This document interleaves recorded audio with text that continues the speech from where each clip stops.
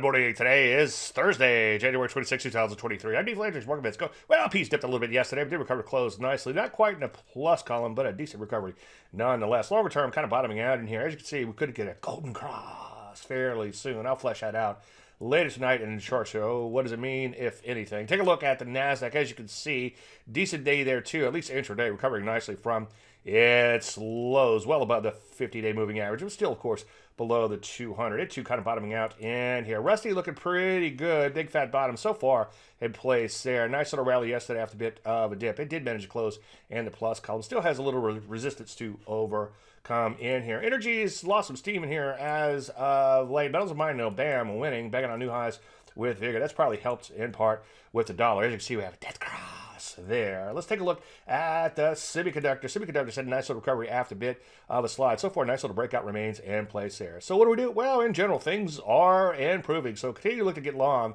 But of course, as usual, be selective and wait for entries. Any questions, as usual, Dave, DaveLandry.com. I'm Dave Landry, and you heard the Market Minute.